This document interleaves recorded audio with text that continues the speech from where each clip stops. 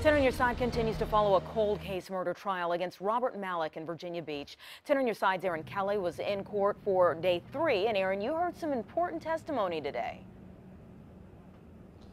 And first I want to get to this. After a lot of back and forth on both sides, a judge has decided that the jury can hear evidence showing that someone else could have committed this crime. And I want to show you some video. We actually just heard from a man who says he recognizes a sleeping bag where investigators found the body of 17-year-old Joan Chopal in 1990. He says that he is the son of a man named Larry Outen. Now earlier we heard from Outen's brother, who was in a wheelchair in the courtroom, who testified that Outen admitted to killing Chopal shortly before he died in 1996. But prosecutors say the man responsible for Chopal's death is Robert Malick, her former neighbor, who was arrested in 2014 in Pennsylvania. A fingerprint expert has already testified that prints from the crime scene matched Malick's prints.